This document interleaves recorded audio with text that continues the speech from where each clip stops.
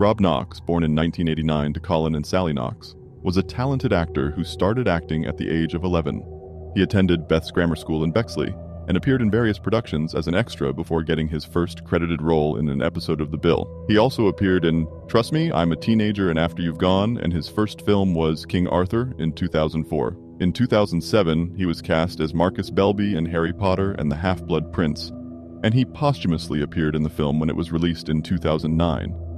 He had also signed on to reprise his role in the final installment of the Harry Potter series, Harry Potter and the Deathly Hallows, which was released in 2 parts in 2010 and 2011. Unfortunately, Rob Knox's promising career was cut short when he was stabbed outside a bar in southeast London in May 2008 at the age of 18.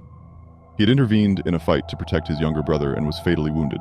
The perpetrator, Carl Bishop, was found guilty of murder in March 2009 and received a life sentence with a minimum of 20 years before being considered for parole.